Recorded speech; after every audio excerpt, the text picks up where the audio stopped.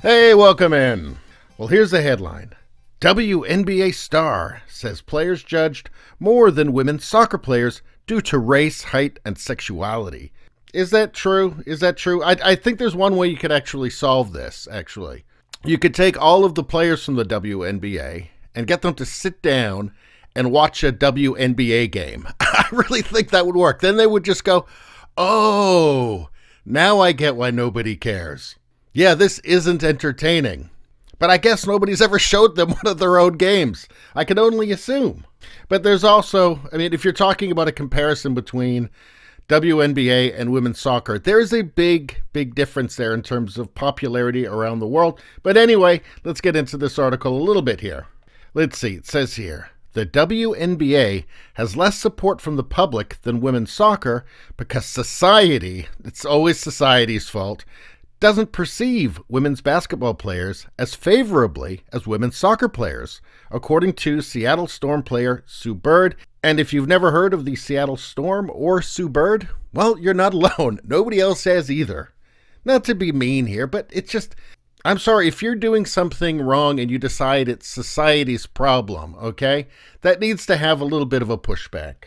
It's just this, the constant victimhood, it just becomes really grating after a while. During an interview with CNN on Sunday, Bird said that many soccer players tend to be, quote, cute little white girls. Really? Really? I'm sure there's some cute little white girl soccer players. Is that most of them? I don't think so. Not the women's soccer teams I've seen.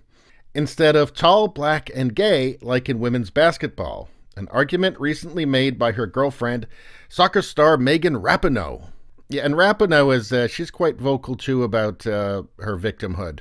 Bird, a four-time Olympic gold medalist, also suggested that the WNBA can't simply replicate the marketing formula for professional women's soccer. And why is that? Why is that? Why can't they replicate it? Well, it's not going to be their fault, is it? It's going to be society's fault. Quote, the problem is how society and how the outside world is willing to accept the cute girl next door, but not willing to accept or embrace or not judge these basketball players who are tall, black, and gay. That's kind of, to me, where the issue is. Okay, nobody cares about gay anymore. All right, can we just get that?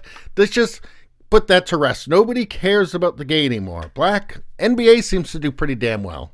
Serena Williams has done very well. Very well. And she's a woman, and she's also black.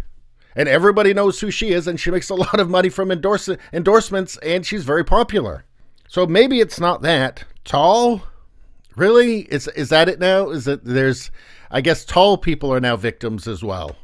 So I guess somebody better tell all the male basketball players in the NBA that they're being oppressed now. All of them, regardless of race too. It's height. We're all really against height these days, right? So it's none of these things.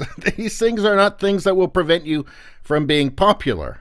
And here's the thing about women's soccer, which is much more popular and they get more ink. And the thing is about the women's soccer, is it's only actually popular at two times, the World Cup and the Olympics. That's it. Nobody cares any other time.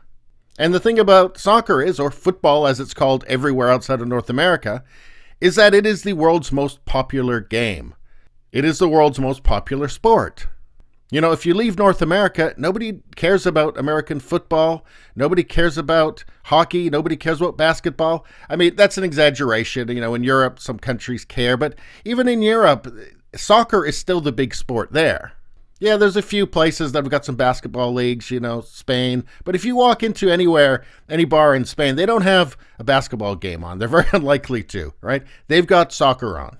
So soccer is just a much more popular game worldwide. And it's much more marketable. So, soccer just has a major advantage right there. Plus, people only really care during two worldwide events. So anyway, let's see.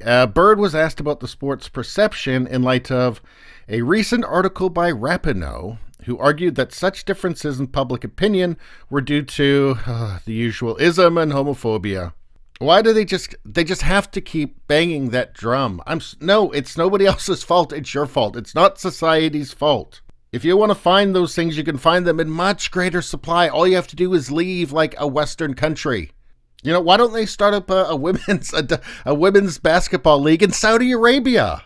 You know, then they'll genuinely have something to complain about. Anyway, let's see. Ahead of the Seattle Storm's 4th WNBA championship win, Rapinoe wrote, "This country has a deep history of racism and a deep history of homophobia."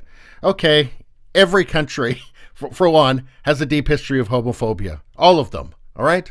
And there are many, many places, very populous countries in the world right now where you've really got genuine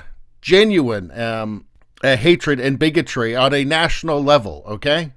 So so who cares? Okay, the history of the country. It's every country. So shut up.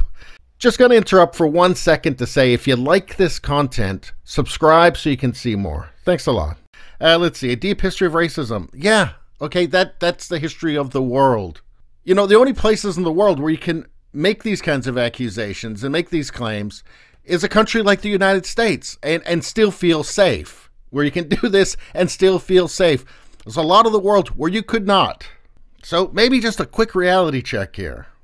Anyway, let's end this off. Rapinoe, who has made a habit out of advocating for left-wing causes, wrote that society needs to be wary about considering support for women's soccer a breakthrough in feminism because, as she suggests, the support only extends to white girls next door sports. Okay. You know, most of the women playing soccer around the world are not white. You understand that, right? But I guess that's probably an inconvenient fact that she wouldn't like. I mean, what is the point here? That it's not a just society until people give lots of money to female basketball players? Is that the point? It's not a fair society until people watch things that they don't enjoy, I guess for equity or fairness or something? I don't know. It's so ridiculous. Let's see.